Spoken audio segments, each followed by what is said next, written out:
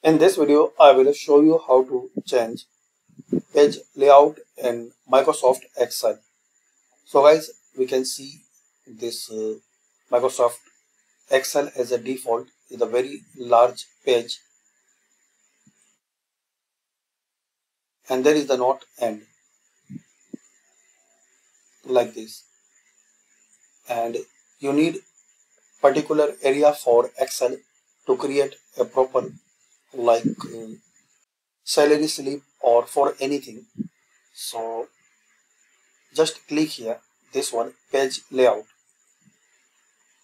In this bottom bar you will see this page layout option. So here is the proper page size, header and footer. So with header and footer you can create a proper your data sheet like salary slip or for anything. So this is a short video guys to learn how to enable or how to show page layout in Microsoft Excel. Just click this three option. So select this middle option. It's a 4-page layout.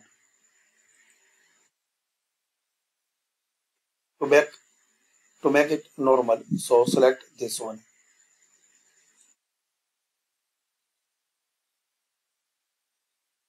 And this is the page break preview.